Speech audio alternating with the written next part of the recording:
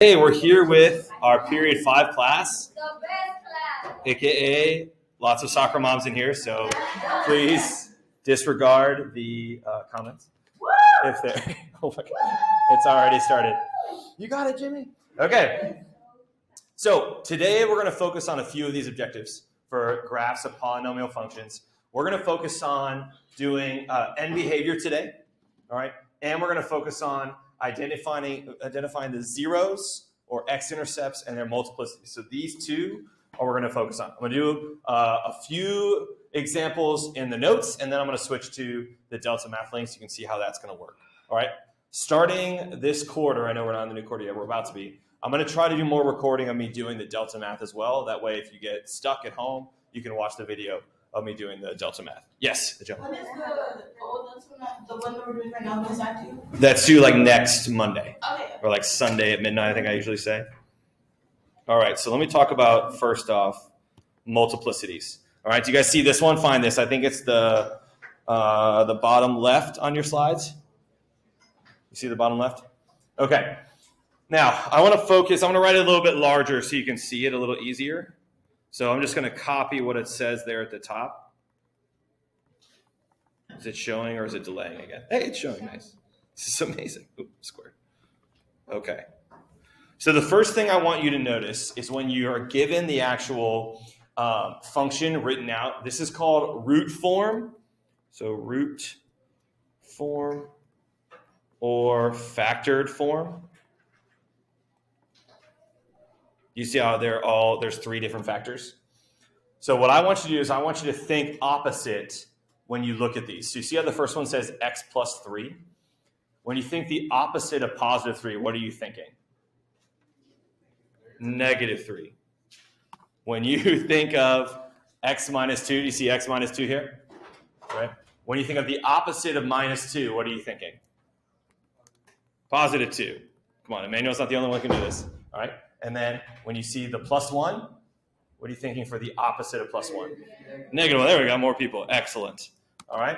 So that's the first thing I want you to think about is that these numbers here, negative 3, 2, and negative 1, are going to be where our function is touching or crossing the x-axis. Now, the other thing I want you to think about is, do you see how a few of these have exponents? Okay. Now, what that means is that you're going to have, this is called a double root, right? Because it comes from a factor that's squared. So we call it a double root. Any ideas on what, or guesses on what you think this one will be called? Triple root. Love it, Joma. It's from a cube. We say triple root when it's from a cube. That was a good try. Nice, Joma. Well done. Now, notice, did I say anything for this first one? Did I write anything here? You can say it's a single root, but if I don't write anything, you can just assume that it's just going to cross as you normally would expect. Okay? So let me show you kind of what happens when you look at these different ones. All right? Your lip gloss? I'm not sure. Just look out. Make sure it's not popping. Oh, hell Recording, Minerva. Never gave it back. You get a joke? Okay. Do you have it? Excellent. Very good. Bro, the song. It doesn't help when you explain it, sadly. Okay, so look at the first one. You see this is negative 3. Do you see what's happening as your function is getting to negative 3 there? It's just crossing it. All right, that's called a single root. Every time you've graphed stuff, you've usually had x-intercepts. There's one right there. Now, look at this next one. Let's do positive 2. Do you see that one? Do you see how it's touching but not crossing the x-axis? So when you have a double root, you're going to touch, but you're not going to cross it. So I always think for double root, I think touch, don't cross. When I have a double root, I'm touching the x-axis, but I'm not going to cross it. All right, and the last one, this one here, do you see how it's crossing, but it has this kind of, this little, we call this a point of inflection, where it kind of moves as it crosses, it looks a little different than this one here. You see that? Right, so that's what happens when you have a triple root. All right, so it's going to be tough. You're going to have to just get your brain ready to recognize when you see something like this to know that it's a triple root. All right, how are we doing on that? Are we okay? Did you guys do that last year? No, not at all? Okay. All right, no worries. Okay, let's go to end behavior. Now, end behavior always comes down to two things: your degree and your leading coefficient.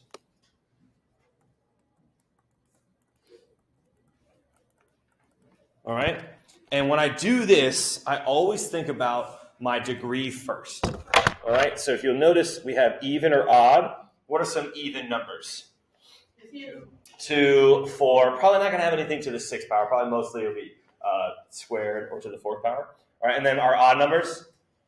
1, 3, 5. And probably not going to have more than 5. You might get to x to the 7th power, but most likely you'll stop at to the 5th power. So whatever your power is, that should tell you how many x-intercepts you're going to have, all right? But be careful, right? The multiplicities count. So if you look at this one here, right, when you count them up, this is 1 plus 2 plus 3. What's 1 plus 2 plus 3?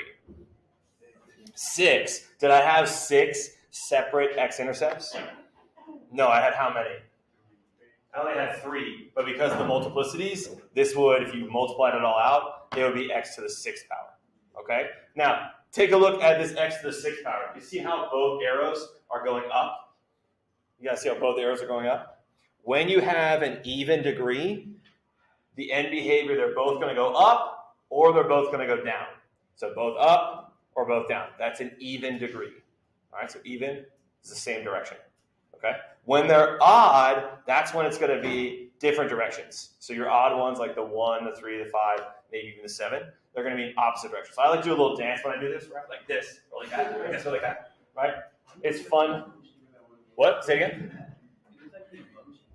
Like an emoji? Oh yeah, the dancing one, right? Like that. Oh, that kid just saw it. Not awkward at all. Now, here's the hard part. All right, it has to do with the leading coefficient. If your leading coefficient is positive, then you're going to dance like this, the bottom left to the top right. If you have a negative leading coefficient, you're going to dance like this. All right, where it's the top left to the bottom right. Yeah, you can take a photo of that right there. All right, go and do that next to it.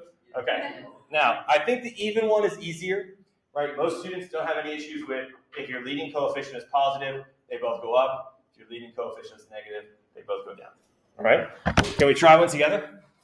Okay, let's try one together. All right. Let's look at this one. So you might have to flip for this one. All right, it says, use the graph to identify the zeros and then any multiplicity. So the first thing I always tell students to do is to put a dot or circle wherever the function is touching or crossing the x-axis. So right now, circle or dot wherever the function is touching or crossing the x-axis. I'll do the same thing.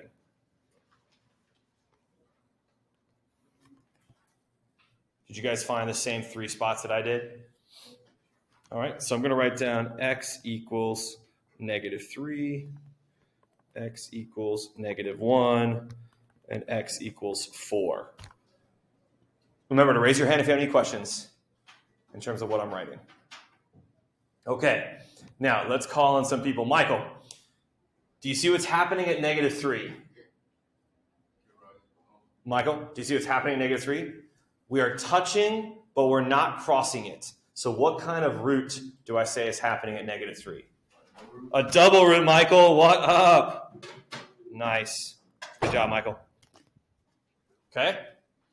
Take a look at the next one. Samantha, the next one. You see the next one, Samantha? At -1. All right. What's happening at -1?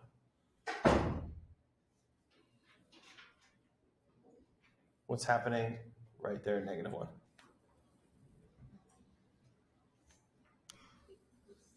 No, don't worry about that. I'm asking, like, are we touching? Are we crossing? Is something interesting going on? What's happening? It's crossing. Does it cross in, like, a different way? Or is it just crossing? Is it just crossing? It's just crossing. So you know what type of root we say that is?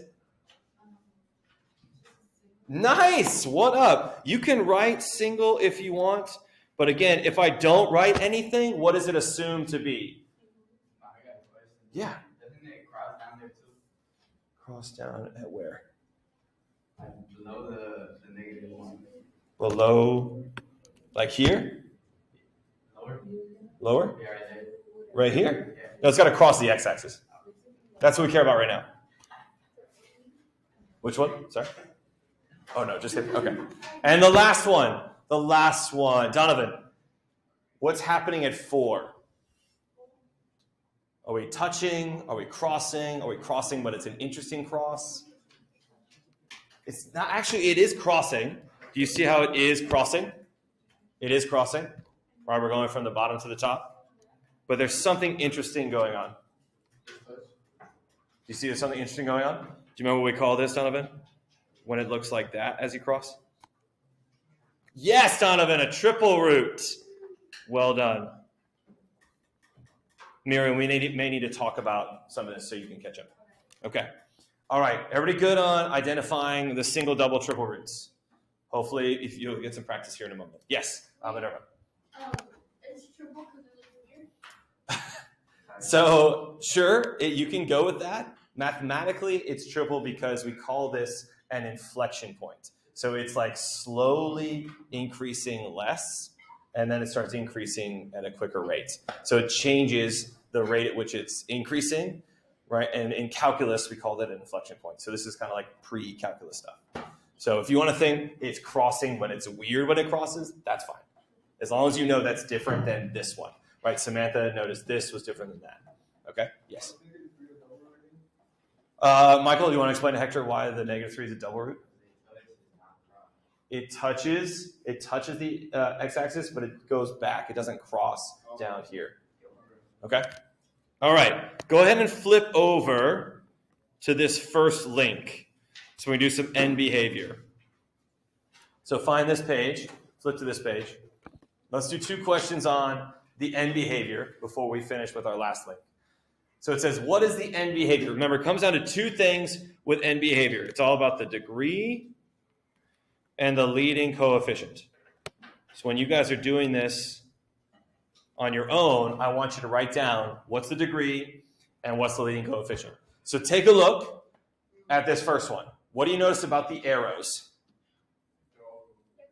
They're going up. And even before that, what do I notice about both arrows? You said they're both going up, so they're going in the same direction. Do you remember what that means for our degree if they're going in the same direction? No, so that's the other. We're going to get there. It is something that is positive, but this is either even or odd. Even, right? It's an even degree.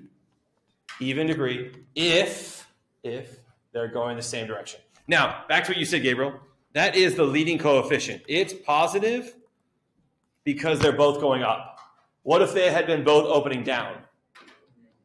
Then our leading coefficient would be negative, but it would still be a same even degree. Okay? So here's the way I think of it.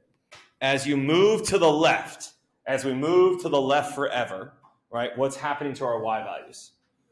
They go up. So when I'm thinking what the answer is, I'm thinking this. As x approaches negative infinity, our y values are approaching positive infinity, right? We're going up forever, okay? And what happens as we go to the right? What happens as we go to the right forever? What's happening with our function? So we go to the right forever. We're going to the right forever. What's happening to this y value? Same thing, right? It's going up forever. So as x approaches positive infinity, y approaches infinity. So I just do that, and then I match it up with which one is the answer, which I think is this one.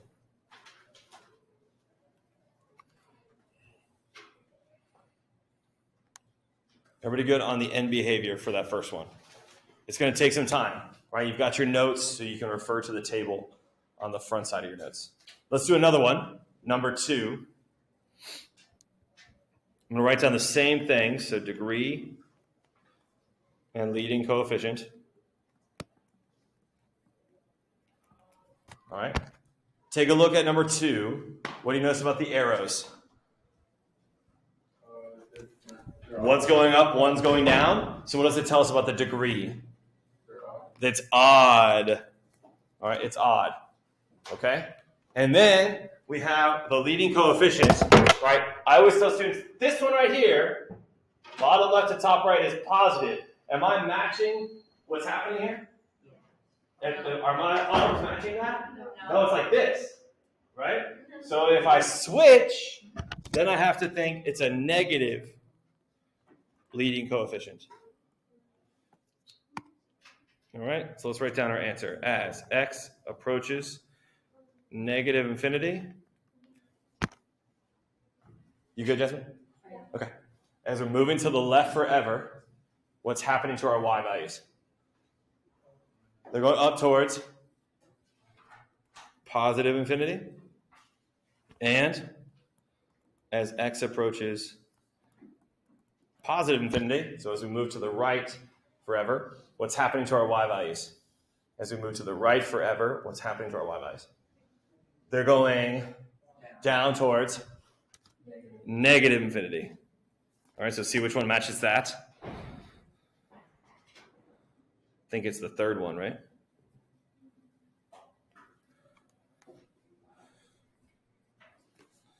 All right, any questions on end behavior? I'm almost done. In a few minutes, you're about to try. Okay? You okay, Michael? Okay. All right, when you're ready, flip to the next page. We got 2 more to do, and then I'm all done. Yes? I don't think anyone's asked me after Hector, so you can go if you'd like. What should I do about your child? Are they going to stay in here? Or? Yeah. Okay. We'll watch your child? Aunt Miriam. Aunt Miriam. There it is. Good. Nice. Okay. Sounds good. Okay.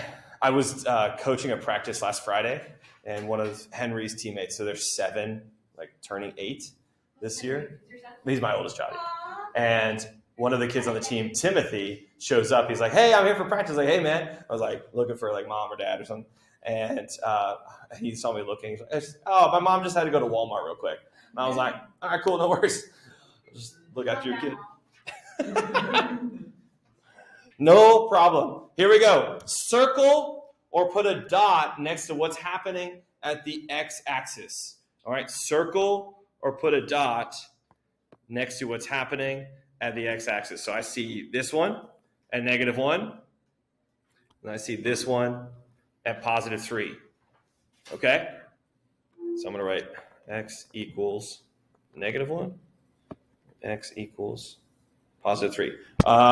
Let's see. Let's go with Luke. How would you describe single, double, triple this root at -1?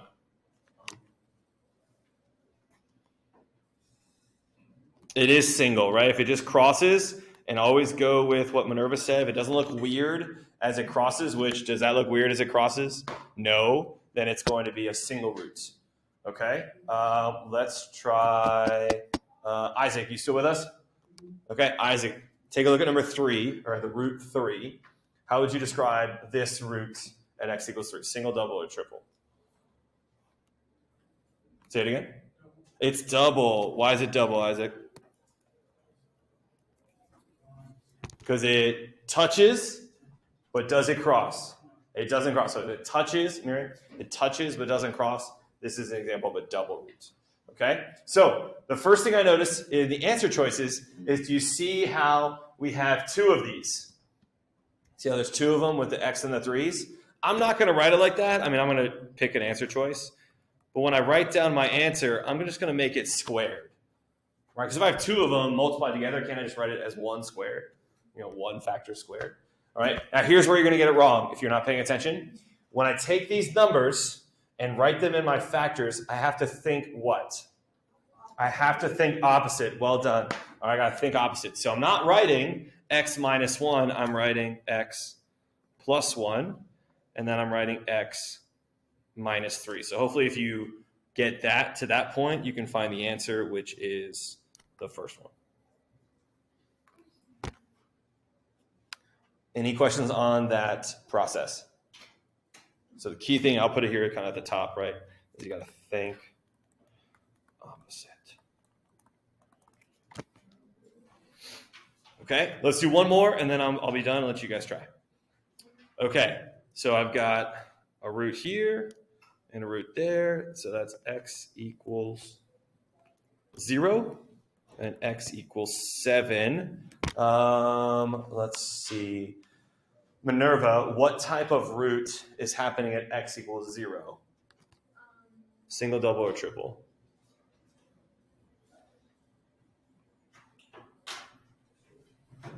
Go with your, yes, very good, right? It crosses, but does it look weird? No. All right, welcome back. And then Layla, what about x equals 7? Single, double, or triple? Single is correct. It crosses just regularly. Okay, so I'm going to write my answer. Here's how I write my answer. Now, this can be a little bit weird, right? But the first one says 0. So you can think, a lot of my students will write x minus 0. But what is x minus 0? It's really just x, right? Because I don't know what x is. X minus nothing is just x. So I'm just going to write it as x. You can write x minus 0. It's not wrong to write x minus 0. Just hope you know that, okay?